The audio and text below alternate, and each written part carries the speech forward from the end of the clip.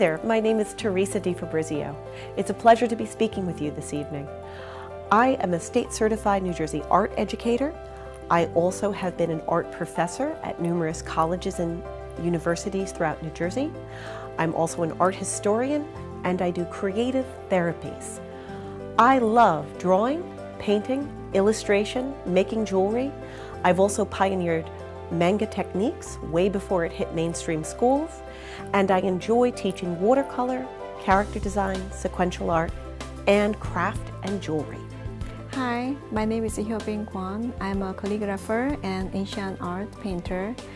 I graduated in Korea, calligraphy major, and then I went to China. I studied calligraphy and ancient art.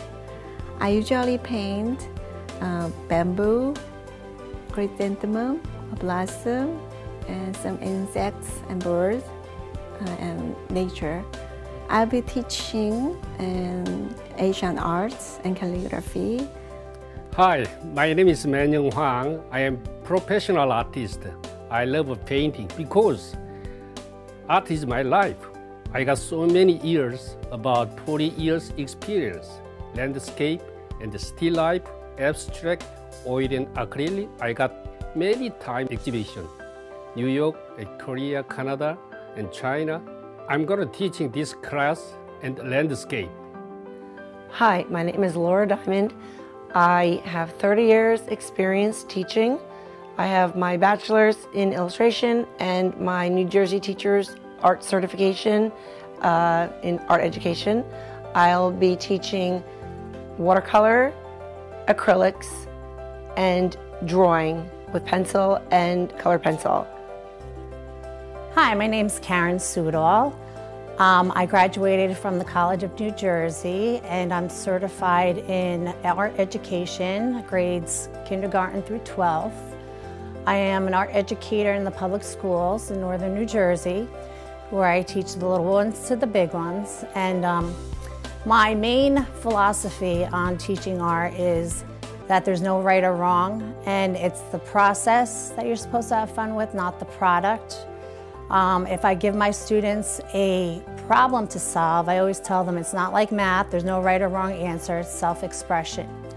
I start with a little bit of color theory so they understand how to mix colors. Also the basic elements of art like line, shape, form.